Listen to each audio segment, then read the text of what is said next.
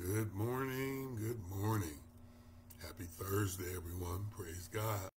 He's awakened us to a new day, a new opportunity to seek His face, to rely on Him, to fellowship in His truth, His grace, His mercy, His love, to walk with Him on the earth, knowing that He loves you and cares for you and provides for all your needs.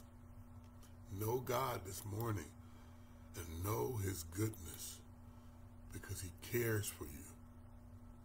Let's pray. Dear Father in heaven, we exalt your name.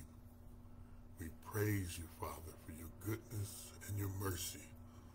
We thank you, dear God, for choosing us to be your children, the object of your love,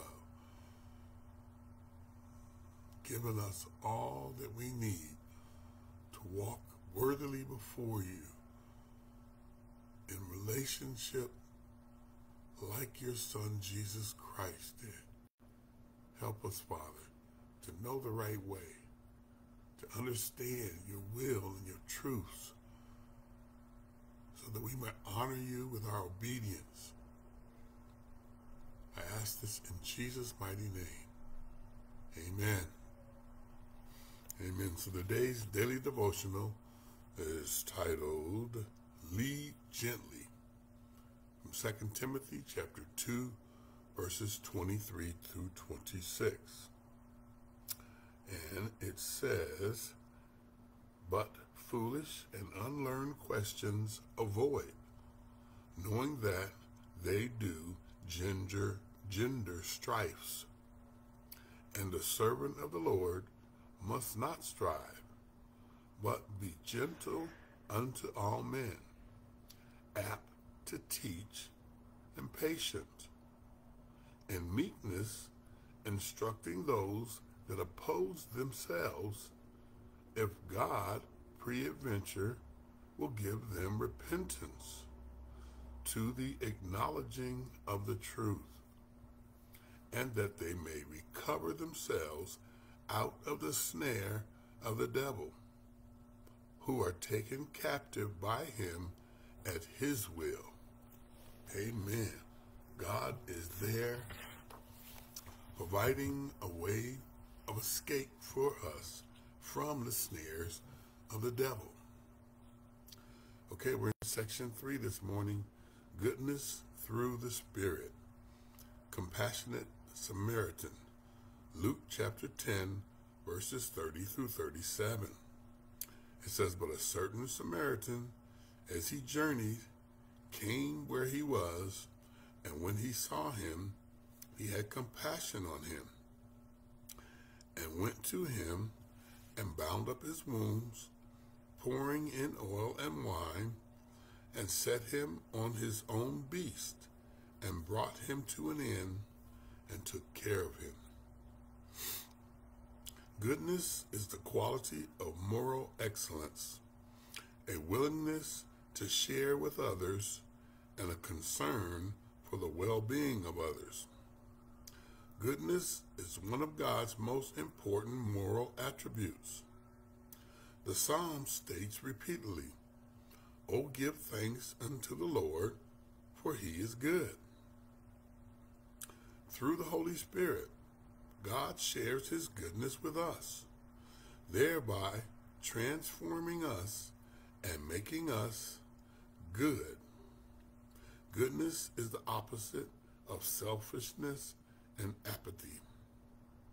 The story of the Good Samaritan illustrates the fruit of goodness. When a man was attacked, robbed, and beaten by thieves, a certain priest and a Levite would not stop to help him. See Luke chapter 10, verses 31 through 32. These two men represented the most religious segments of Judaism. They were devout and faithful followers of the scriptures. However, according to Jesus, they had neglected the weightier matters of the law: justice, mercy, and faith. See Matthew 23:23. Their rigid rules and correct theology did not give them goodness. When a certain Samaritan saw the victim, he had compassion on him. See Luke 10:33. Although Samaritans were not accepted by the Jews, this good man was willing to rescue the injured Jew and pay for his medical treatment. God does not evaluate our Christian life according to the world's standards. Instead, we are judged according to God's standards. God does not require that we accommodate wealth, achieve fame, accomplish great feats, or reach the pinnacle of leadership. However, he does require us to be good as he is good. God's greatest word of approval is this: well done, good and faithful servant. That's from Matthew 25:23. Is the fruit of goodness evident in your life? All right, section 3B, tender-hearted believers. Ephesians chapter 4, verses 29 through 32. It says, let no corrupt communication proceed out of your mouth, but that which is good to the use of edifying, that it may minister grace unto the hearers. And grieve not the Holy Spirit of God, whereby ye are sealed unto the day of redemption. Let all bitterness and wrath and anger and clamor and evil speaking be put away from you with all malice. And be ye kind one to another, tender-hearted, forgiving one another, even as God, for Christ's sake, hath forgiven you. The Apostle Paul repeatedly mentions the fruit of goodness in his letter to the Ephesians. Before mentioning goodness in chapter 4, verse 29, he insists no corrupt word should come out of a Christian's mouth. The Greek word sarpos, translated as corrupt, is used literally to describe stinking, spoiled fish. See Matthew 13:48. And rotten fruit. See Luke 6:43. We must remember our words indicate the condition of our hearts, because out of the abundance of the heart the mouth speaketh. That's Matthew 12:34. Instead of corrupt speech, we are instructed to speak forth words that are good for the use of edifying. Ephesians 4:29. The word edifying means building up. Therefore, good words are constructive and helpful. Corrupt words tear down, but good words build up. Our words are powerful, giving grace to those who hear them. Good words convey a blessing. Good words meet the needs of those to whom we speak and the needs of the specific occasion. Speaking good words might also include the proper use of Scripture. See 2 Peter chapter 3, verse 16. Speaking corrupt words offends the Holy Spirit, who is working in the midst of the church to build unity and community. The church needs the Spirit's presence and ministry, but corrupt words will drive away the Spirit. Furthermore, the fruit of goodness is opposite to bitterness, anger, shouting, and slander. See Ephesians chapter 4, verse 31. The fruit of goodness will cause us to be kind one to another, tender-hearted, forgiving one another. Kindness is a gracious attitude toward other people. The word tender-hearted means compassionate. It is sharing in the feelings of others, especially when they are suffering. Forgiveness is based on Christ's forgiveness of us. Jesus warns us sternly, "But if you do not forgive men their trespasses, neither will your Father forgive your trespasses." And that's from Matthew 6:15. Okay, section 3, children of light. Ephesians chapter 5, verses 8 through 10. It says, "For ye were sometimes darkness, but now ye are light in the Lord. Walk as children of light. For the fruit of the Spirit is in all goodness and righteousness and truth, proving what is acceptable unto the Lord." As a fruit of the Spirit, goodness is a sign we are walking in the light. Before we came to Christ, we lived in spiritual and moral darkness. But now, we are living in God's light. In fact, we are children of light, which means light is a part of our nature as believers. As we allow the light to control our attitudes and actions, the Spirit will produce in us goodness and righteousness and truth. Furthermore, as we walk in the light and walk in the Spirit, we will be able to discern what is pleasing to the Lord. We have the 10 Commandments and the ethical guidelines of the New Testament to direct us into correct moral choices. But we also have the Holy Spirit to guide us, especially when decisions are beyond the clear moral laws of Scripture. Okay, there's an insert here titled, "God's Transforming Light."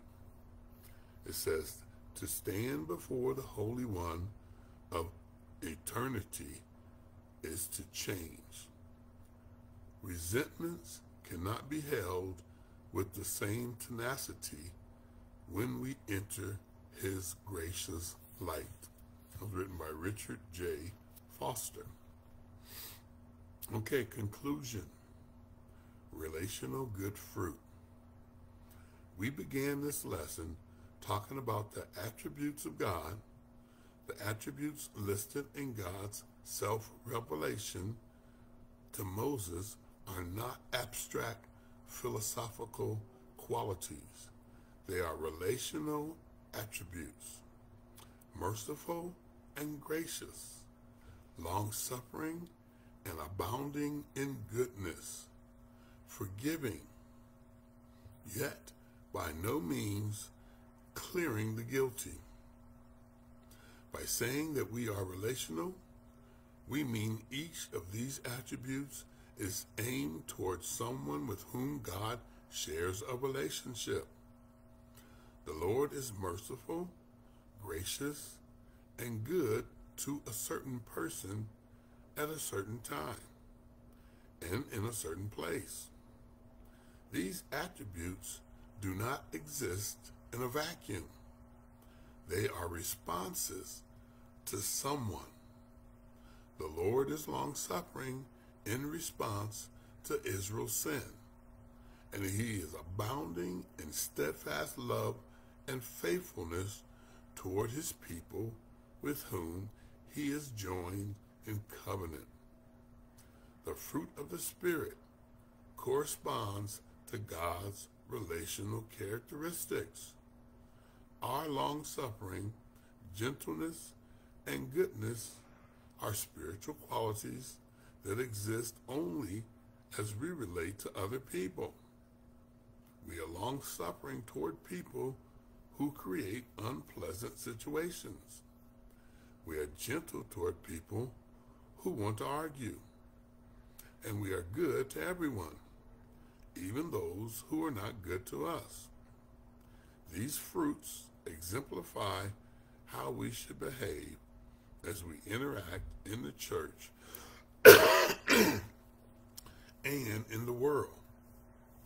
Finally, in the same way the goodness of God led us to repentance in Romans 2:4, the goodness of God's people will draw unbelievers to the gospel. Amen. We have an opportunity as we live for God, seek his face, and desire to walk in his ways, to be that light, the light that people see, that draw them to Christ. And we develop a love and care for one another that God requires of us. We are to care like he cares, love like he loves, be long-suffering, patient, gracious, good, meek, just like God is. That's how we are to relate with our brothers and sisters. And so we need to take the opportunity to practice these fruits of the Spirit so that we walk worthily before God, as Christ did on the earth over 2,000 years ago. I thank you for your time this morning. I pray this lesson encourages you to seek God's will for your life and to practice the fruits of the Spirit, walking in his truth. Thank you, and have a wonderful Thursday.